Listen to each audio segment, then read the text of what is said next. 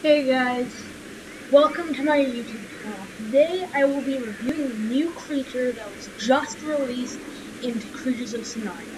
I hope that you enjoy this video and let's get right into the actual video. So first we're going to be starting off with the different roars that this creature has, or the noises that it makes. You can really call it whatever you want, I guess.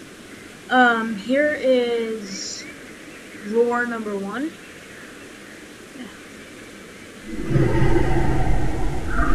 Very quiet, also, in my opinion, somewhat mysterious.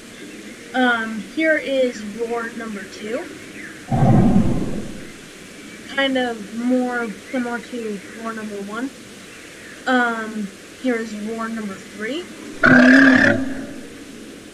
I kind of like that one, but that's just my opinion. And here's roar number 4.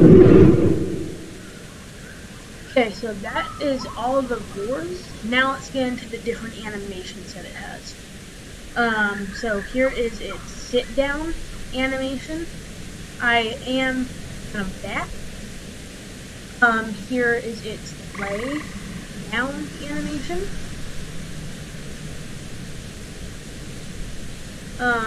Here is its roll in mud animation.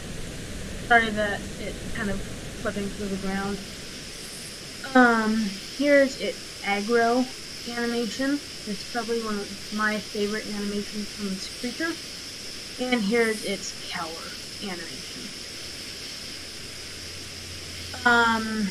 Now let's get into its stats. This creature's weight is 850. Its health is 2,250. Its damage is at 85. Its walk speed is 26. Its run speed is 82. And its flight speed is 33. Its growth time is 15. It is a tier 2 creature. Its abilities is defensive paralyze, 50%. Necro poison for 1. Streamlined, and it is an omnivore. This creature is also a semi-aquatic and a glider. That was all for today, and I hope that you enjoyed this video. I would really appreciate it if you liked and or subscribed if you enjoyed the video.